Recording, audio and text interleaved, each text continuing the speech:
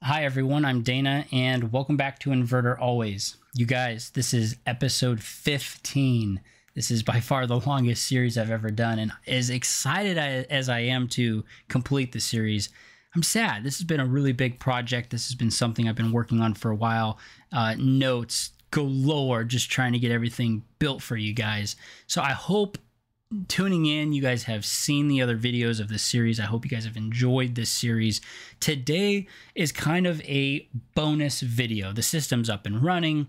You've done the field settings. You've done the test. You've kind of done everything at this point. So what are we going to be talking about in today's video? Well, a while back, we talked about, I think it was in the piping and wiring videos, 2 videos. I'll put the card for one of them up in the corner now, and I'll put the other card up here shortly. We talked about when you're purging with nitrogen, if the electrician, because either A, they didn't know, or B, they didn't care, lands power on an indoor unit during the installation process, that valve, that electronic expansion valve that is built into the indoor unit. Each indoor unit has one of these, and it's cracked open from the factory so you can purge nitrogen while you're brazing, do your pressure test, do your evacuation, etc., etc. Well, guess what? That valve closes if the electrician lands power to the indoor unit. The first time power is applied to an indoor unit, or any piece of equipment for that matter, those open valves close. So in today's video, I'm going to walk you through how to go through and open all of those valves so that you can then properly purge with nitrogen, finish your refrigerant piping and brazing and pressure testing and evacuation and refrigerant charging and all that other stuff. And it's called Refrigerant Recovery Mode. And at the end of the video, stay tuned. I'm going to give you guys just a quick little teaser about what you should be doing at the very, very, very end of a project. It's going to utilize a tool called DChecker. If you guys enjoyed today's video, please click the like button below. And if you haven't already, please consider subscribing. All right, you guys, let's jump right in.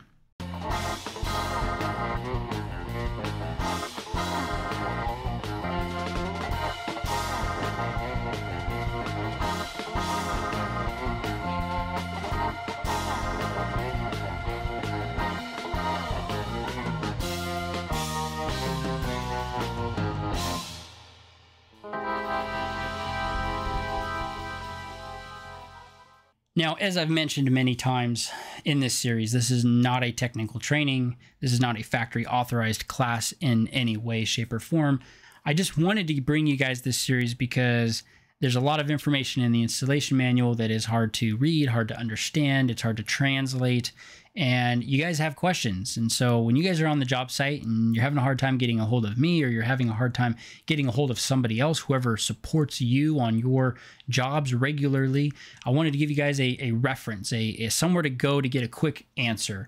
So these videos here are really just to help you guys. I take the information from my experience. I take the tidbits out of the installation and operation manuals, as well as conversations and discussions from past classes with contractors, so that your guys' jobs can go as smooth as possible and you guys aren't frustrated or stressing out while you're on the job site. All right, so refrigerant recovery and evacuation mode. A lot of folks will confuse this with pump down. We are not doing a pump down. VRV products don't really have a pump down mode. Can you try to pump them down should you need to? Yeah, there's a way to do that, but this is not the way to do that. Refrigerant recovery and evacuation mode, the whole point of this field setting in the outdoor unit is to open all the valves in the system and force shut down the outdoor unit from operating. So you can actually use this for a lot of different reasons. One of the most common reasons we use this, though, is during the installation.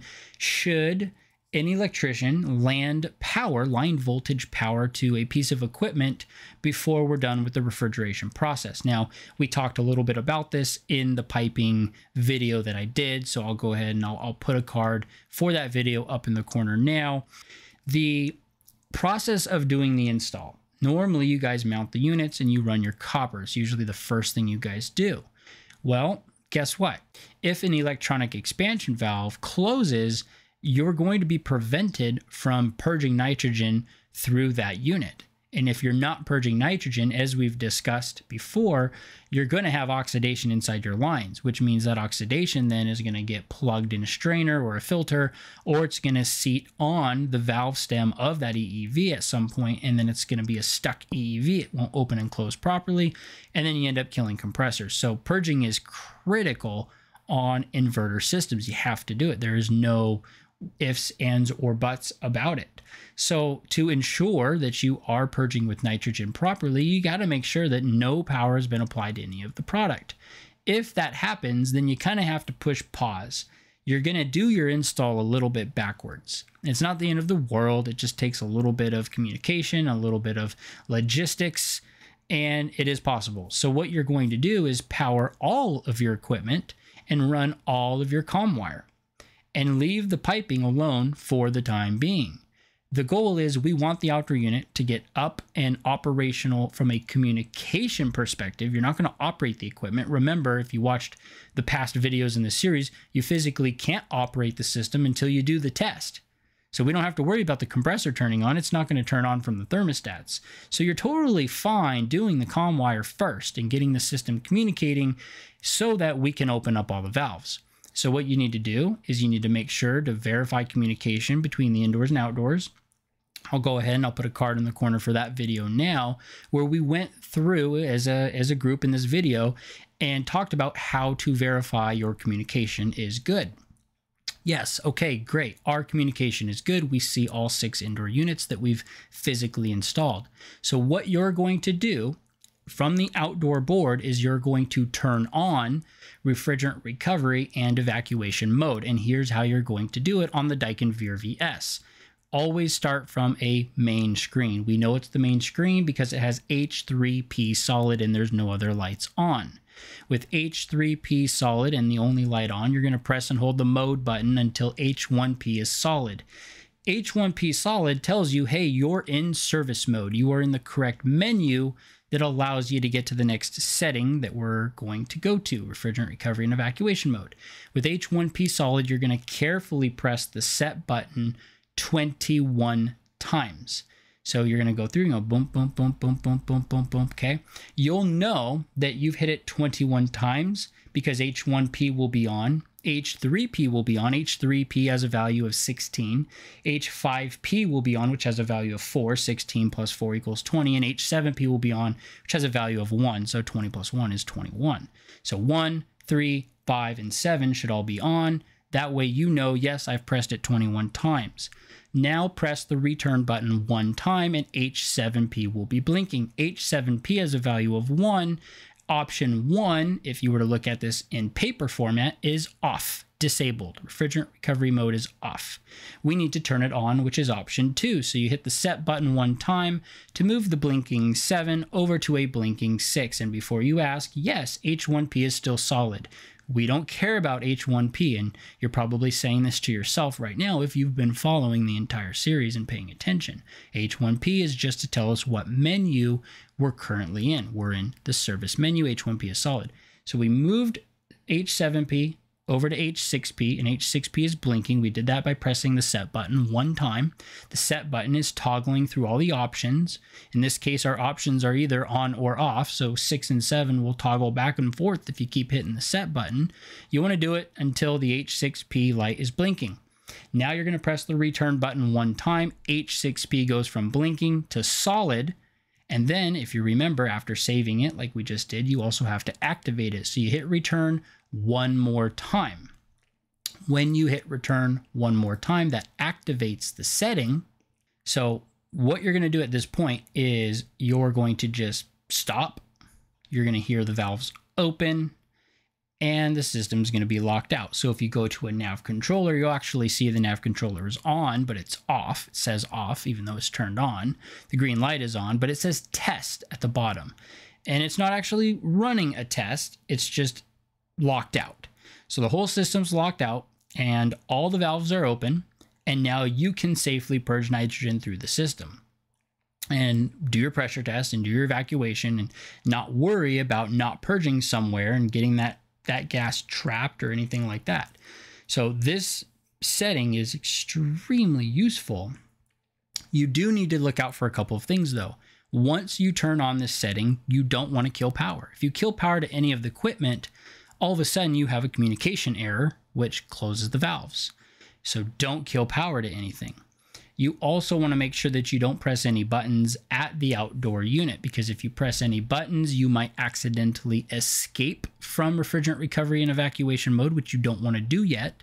So basically just don't touch anything. Do all of your refrigerant piping, do your pressure test, do your evacuation, add your field charge after the vacuum test is passed. And now that the refrigerant is added, you can go ahead and you can escape out of refrigerant recovery and evacuation mode. And so all you have to do is press the mode button one time to escape back to an H3P, and then you should be good to go. Once everything is done, you've done your field settings, you've done the entire install, everything's operational, you've ran it in heat, you've ran it in cooling, and just felt the warm air or felt the cool air coming from the supply register or from the wall head supply air grill, whatever. Awesome, great. Technically, you're done. But if you want to be a rock star, you're really not done until you verify performance. The only way to verify that a system is actually operating correctly is to plug in a tool called the D-Checker, or if you do have a Daikin service checker, which is typically what we use on commercial VRV, it will also work on VRV-S systems or VRV Life systems. So the D-Checker or the service checker, either one of those tools will be just fine, but you need to plug one of those tools in. You plug it in at the outdoor unit, and then you're going to take runtime. You're actually going to look at the discharge pipe thermistor.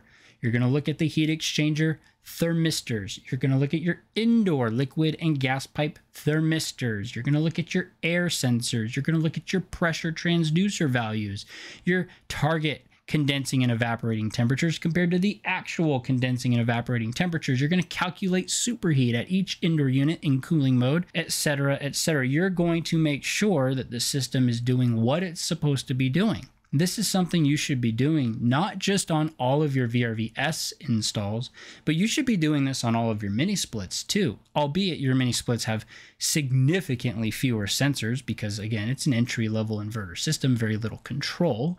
But you should still be plugging in a D-Checker to your mini splits and verifying the performance by looking at the operational data. So I'm going to go ahead and put a card in the corner now. I have a playlist where we actually go through and we look at some D-Checker operation data and we look at some service checker operation data, so you guys can get a feel for these tools. Now, the D-Checker, I actually did a whole series on the D-Checker where I show you guys how to set it up, how to get the Bluetooth signal established. We looked at runtime.